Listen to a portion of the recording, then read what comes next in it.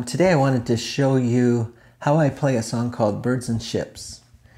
This will be part one, and I'll have to do another video to show you the rest of the song. But this is a song that was recorded by Billy Bragg and Wilco, and it featured Natalie Merchant. And I just came across it the other day, and I liked it so much that I sat down and I was playing along with the recording, and I was trying to figure out how Billy played this part, this guitar part. And so I'm not sure if this is 100% correct, but I think it's pretty close to what he does. I hope so.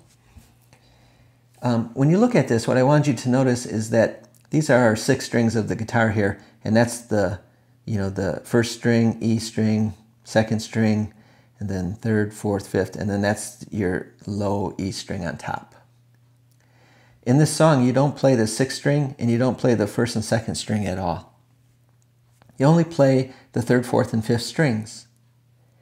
And the other thing to notice is that the 3rd string, you have to tune it down 1/2 step. So you have to take your tuner and tune down to an F sharp.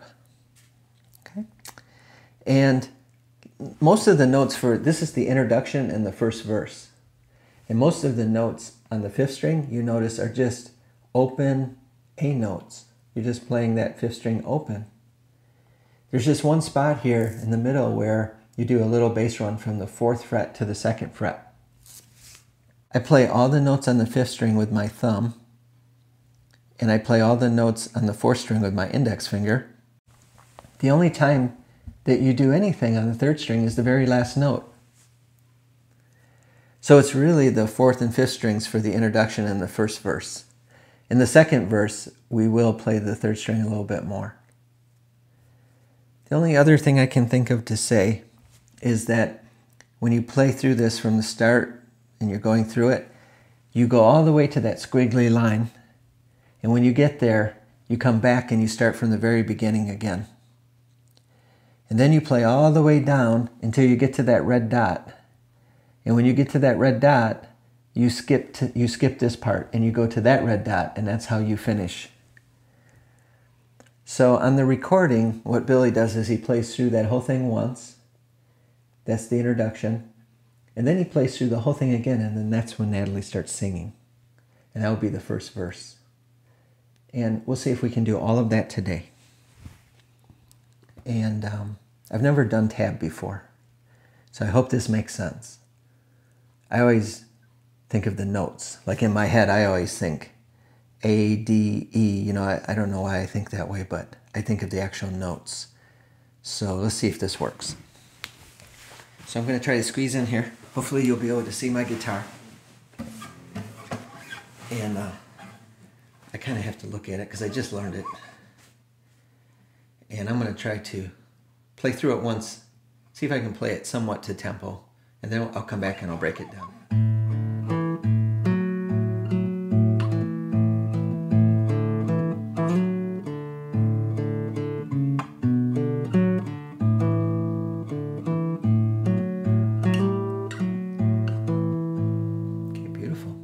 Okay, so here's how I'm going to say it now.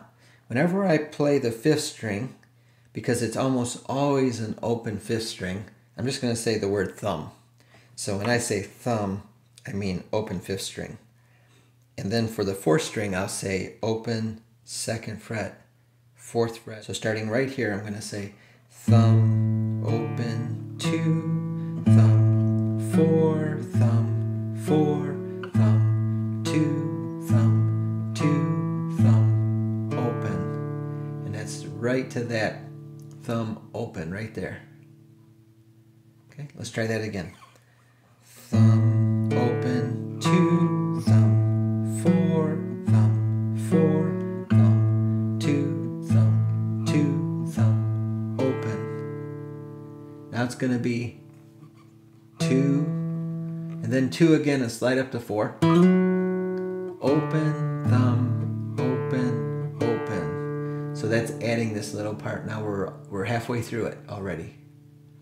Okay? So from the top, let's play it one more time. Thumb, open, 2, thumb, 4, thumb, 4, thumb, 2, thumb, 2, thumb, open, 2,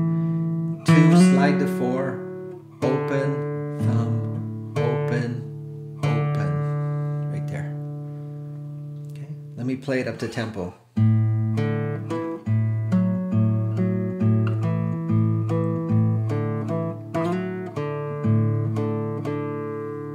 That's where we are. And then it goes, now finally we reach a bass run on the 5th string. This is the only time the 5th string does something different. You go 4, 2, now back to the 4th string.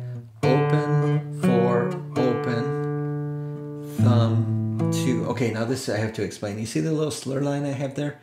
When I listen to Billy play this, it sounds like he plays the open 2 in quick succession there. And then there's a little pause before he plays the open 2. So I'm going to start here, and I'm going to try to show you how he puts those two notes kind of together. So the bass run. Okay, so once again.